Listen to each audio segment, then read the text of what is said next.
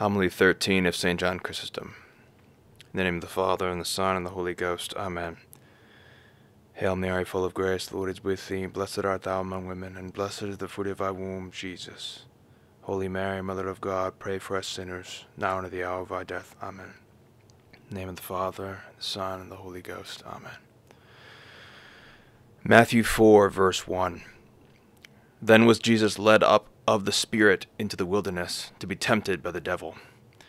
Then, when, after the ascent of the Spirit, after the voice that was born from above and said, This is my beloved Son, in whom I am well pleased. And what was marvelous, it was of the Holy Spirit. For this, here he saith, led him up.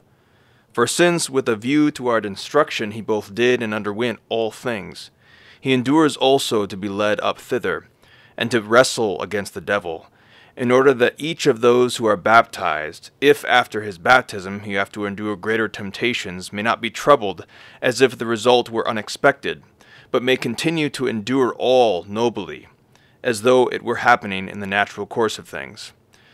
Yea, for therefore thou didst take up arms, not to be idle, but to fight. For this cause neither doth God hinder the temptations as they come on, first to teach thee that thou art become much stronger.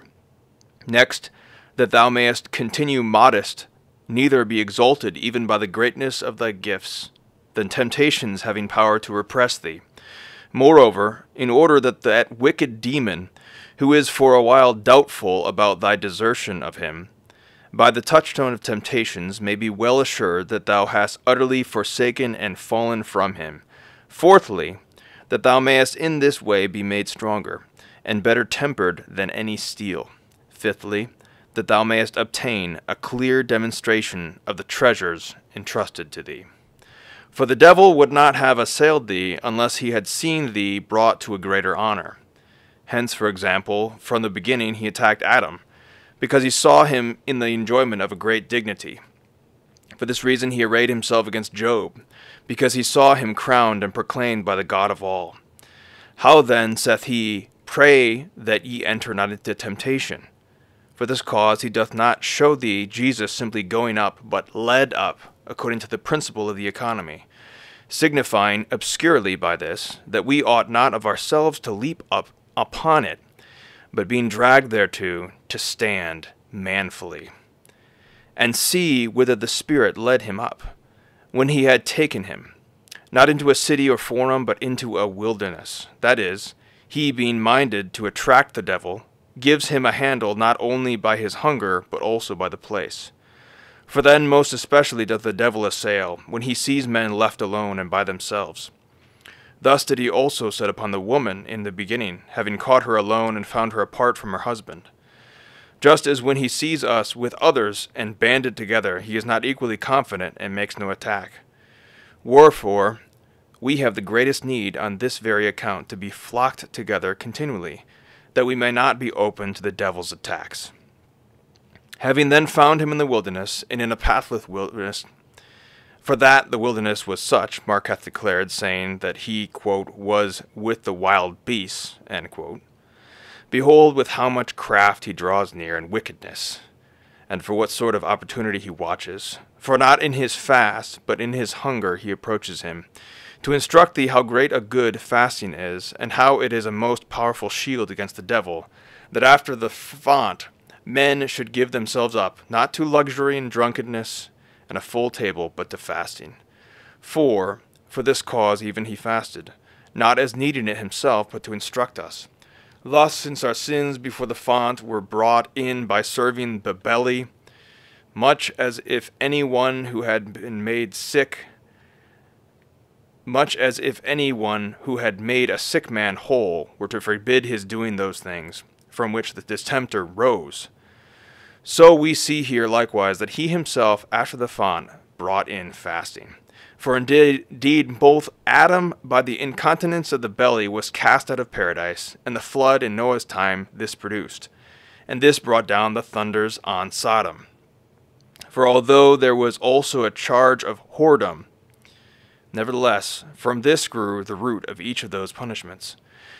When Ezekiel also signified when he said, But this was the iniquity of Sodom, that she waxed wanton in pride and in fullness of bread and in abundance of luxury. Thus the Jews also perpetrated the greatest wickedness, being driven upon transgression by their drunkenness and delicacy. On this account, then, even he too fasted 40 days, pointing out to us the medicines of our salvation. Yet proceeds no further, lest on the other hand, through the exceeding greatness of the miracle of the truth of his economy, should be discredited.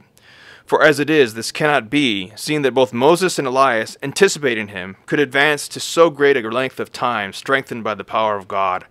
And if he had proceeded farther, from this among other things, his assumption of our flesh would have seemed incredible to many. Having then fasted 40 days and many nights, he was afterwards hungered, affording him a point to lay hold of and approach, that by actual conflict he might show how to prevail and be victorious. Just so do wrestlers also, when teaching their pupils how to prevail and overcome, they voluntarily in the lists engage with others, to afford these in the persons of their antagonists the means of seeing and learning the mode of conquest.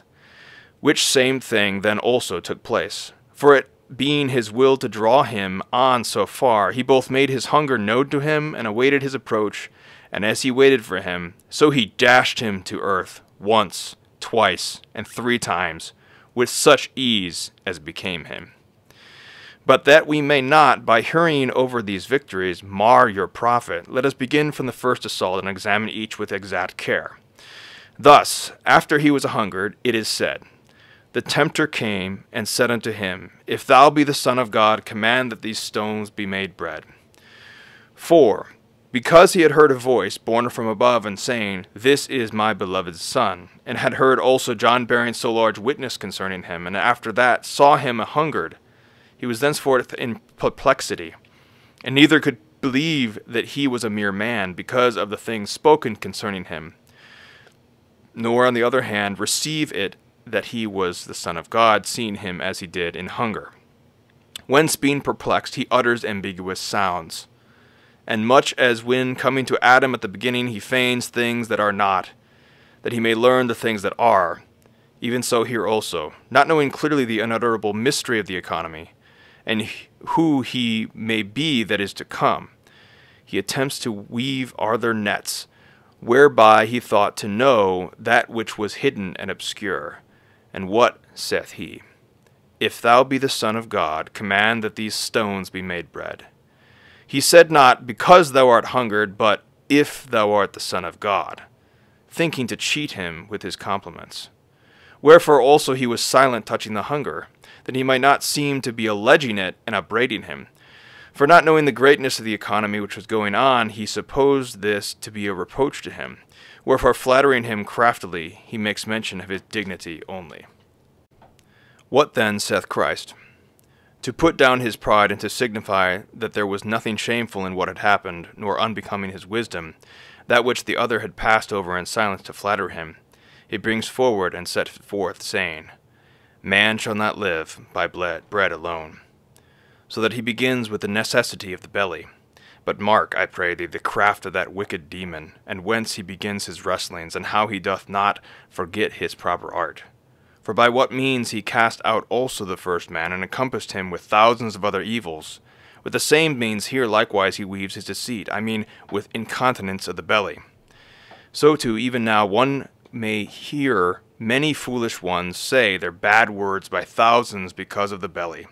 But Christ, to show that the virtuous man is not compelled even by this tyranny to do anything that is unseemly, first hungers, then submits not to what is enjoined him, teaching us to obey the devil in nothing.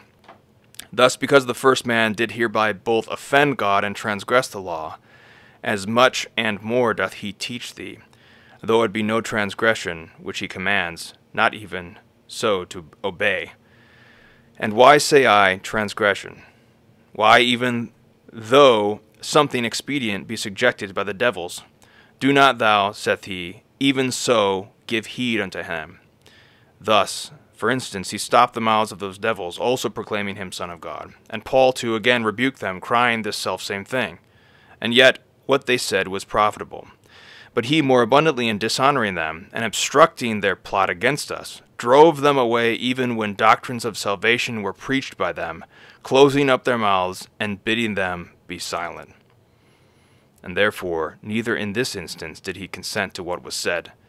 But what saith he? Man shall not live by bread alone.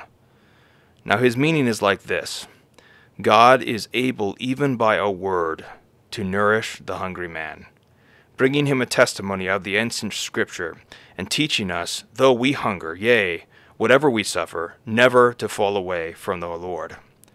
But if a man say, still he should have displayed himself, I would ask him, with what intent and for what reason?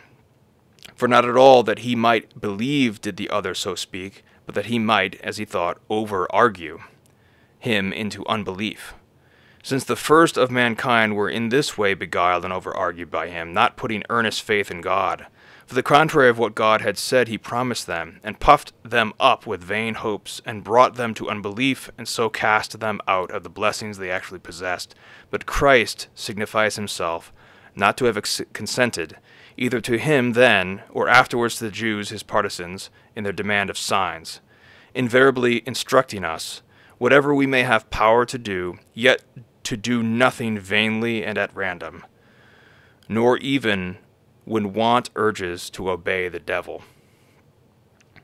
What then doth this accursed one, overcome and unable to persuade him to do his bidding, and that when pressed by such violent hunger he proceeds to another thing, saying, If thou be Son of God, cast thyself down, for it is written, He shall give his angels charge concerning thee, and in their hands they shall bear thee up.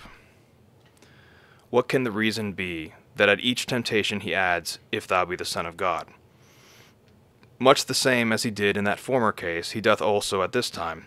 That is, as he then slandered God, saying, In the day ye eat, your eyes shall be opened, thereby intending to signify that they were beguiled and overreached, and had received no benefit.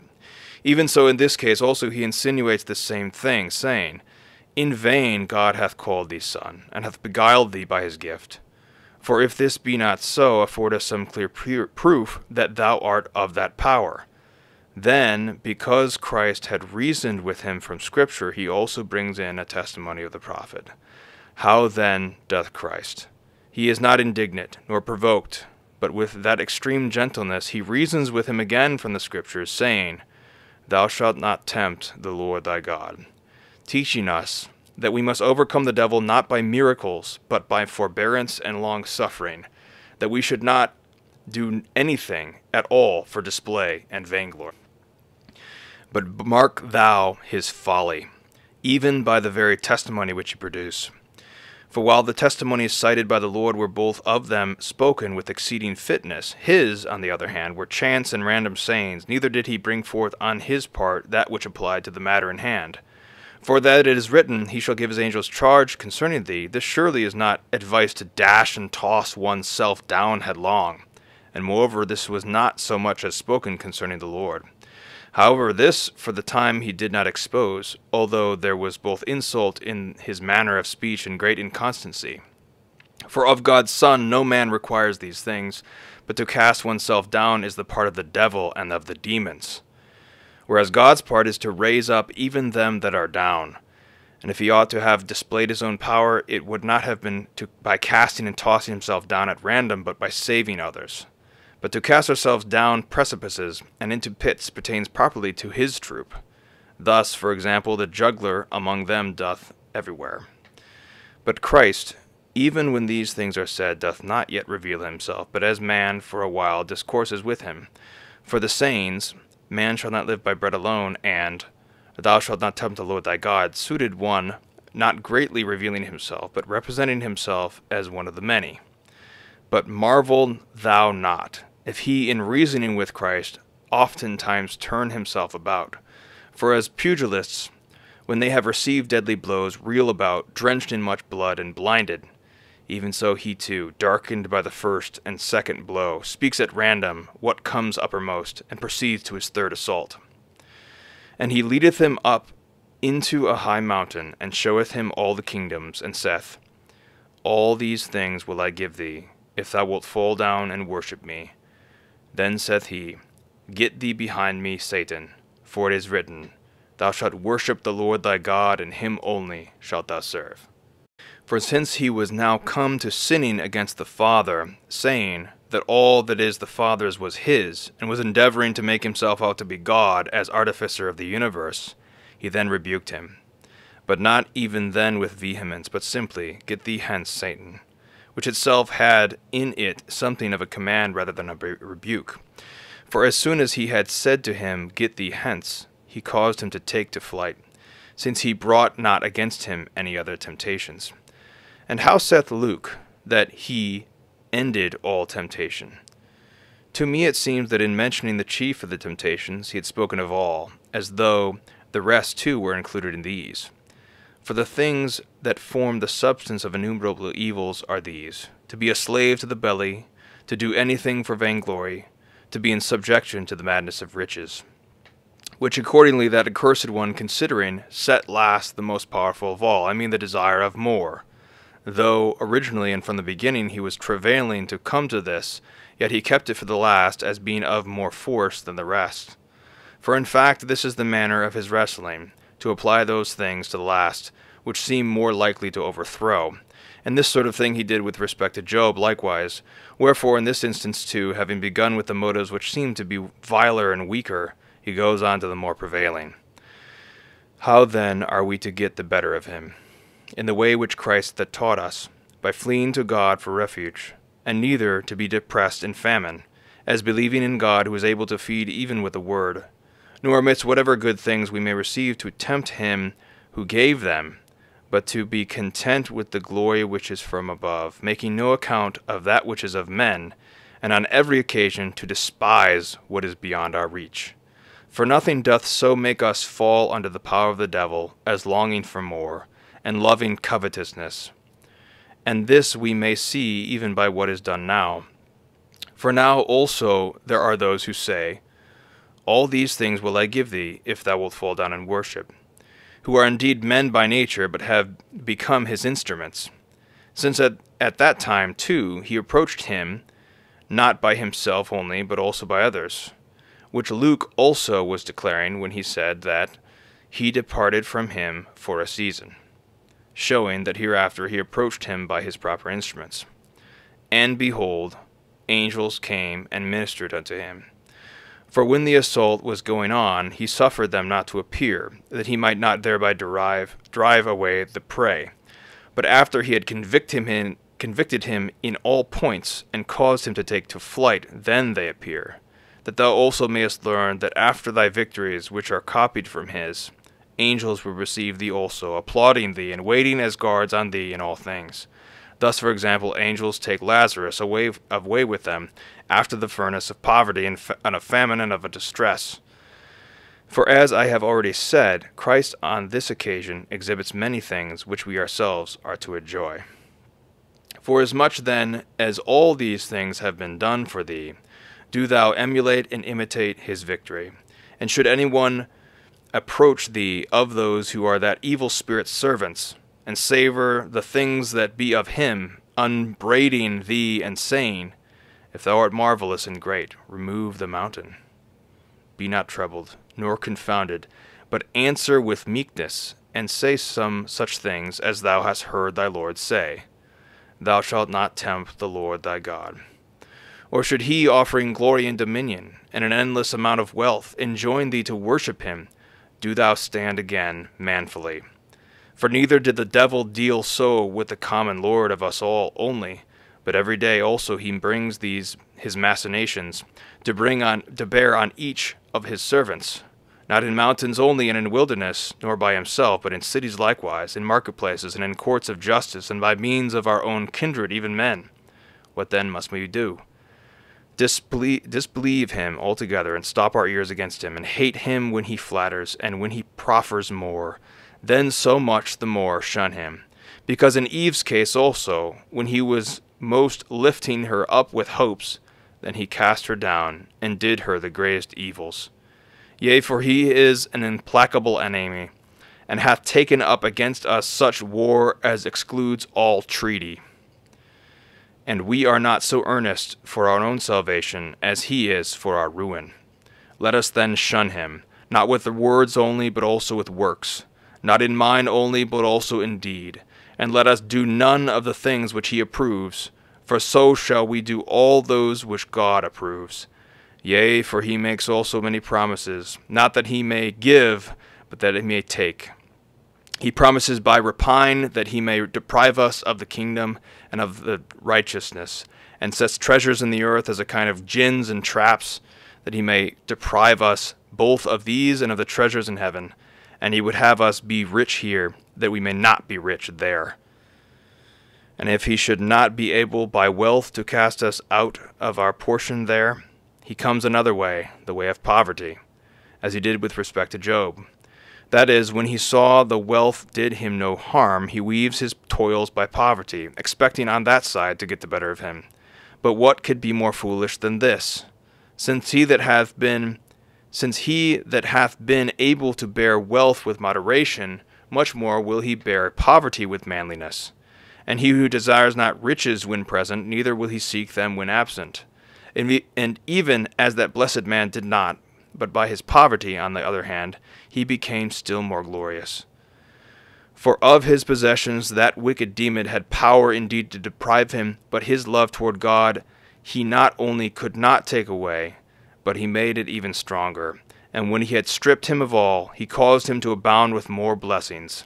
Wherefore also he was in perplexity.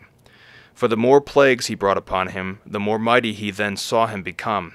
And therefore, as you know, when he had gone through all, and had thoroughly tried his mettle, because he made no way, he ran to his old weapon, the woman, and assumes a mask of concern, and makes a tragical picture of his calamities in most pitiable tone, and feigns that for removal of his evil he is introducing that deadly counsel. But neither so did he prevail. Nay, for his bait was perceived by that wondrous man, who with much wisdom stopped the mouth of the woman speaking, at his instigation.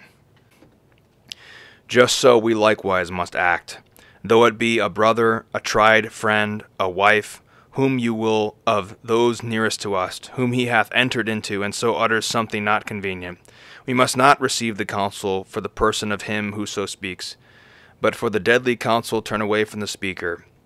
Since in fact now also he doth many such things, and puts before him a mask of sympathy, and while he seems to be friendly, he is instilling his pernicious words more grievous than poisons. Thus as to flatter for evil is his part, so to chastise for our good is God's. Let us not then be deceived. Neither let us by every mean seek after the life of ease. For whom the Lord loveth, it is said, he chasteneth. Wherefore, when we enjoy prosperity, living in wickedness, then most of all should we grieve. For we ought ever to be afraid while we sin, but especially when we suffer no ill. For when God exacts our penalties by little and little, he makes our payment for these things easy to us. But when he is long-suffering for each of our negligences, he is storing us up, if we continue in such things, unto a greater punishment. Since, if for the well-doers affliction be a necessary thing, much more for them that sin. See, for instance, how much long-suffering Pharaoh met with, and afterwards underwent for all most extreme punishment.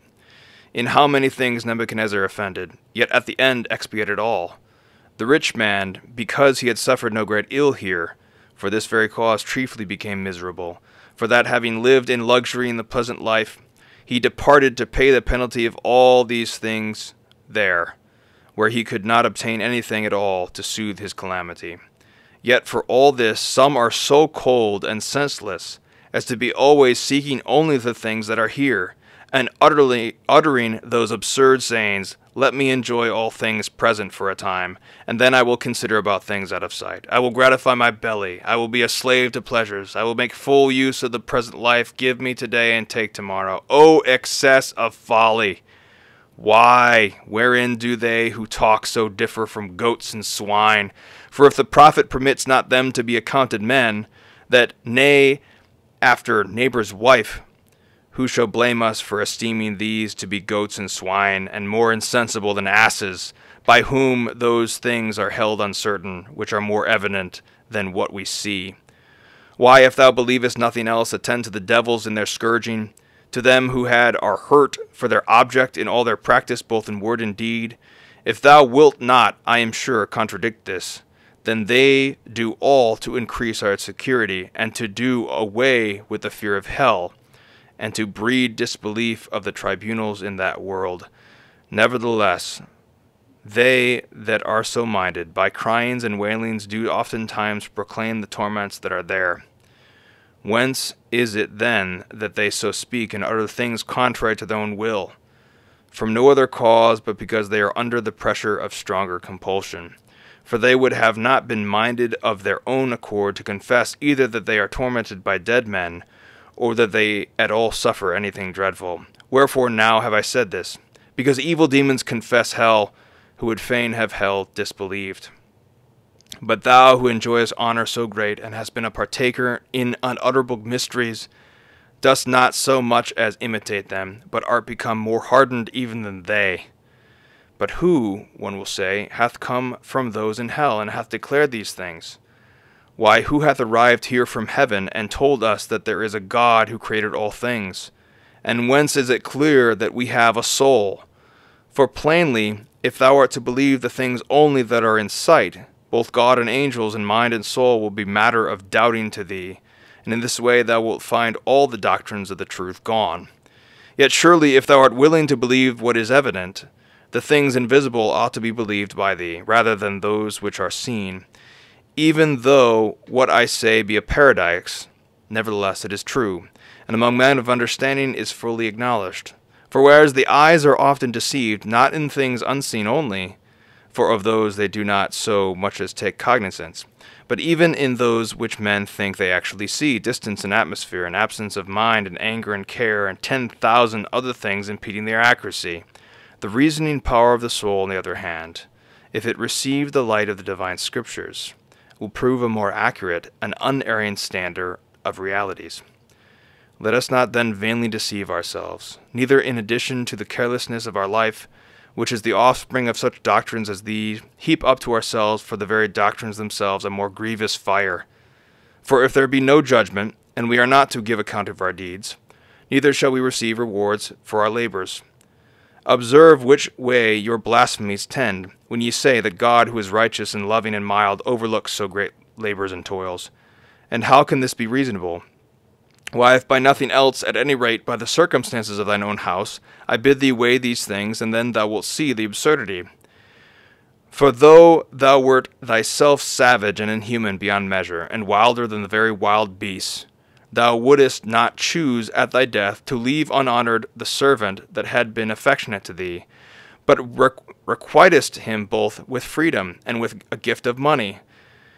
And forasmuch as in thine own person hereafter, having departed, thou wilt be able to do him no good, thou givest charge concerning him to the future inheritors of thy substance, beseeching, exhorting, doing everything, so that they may not remain unrewarded.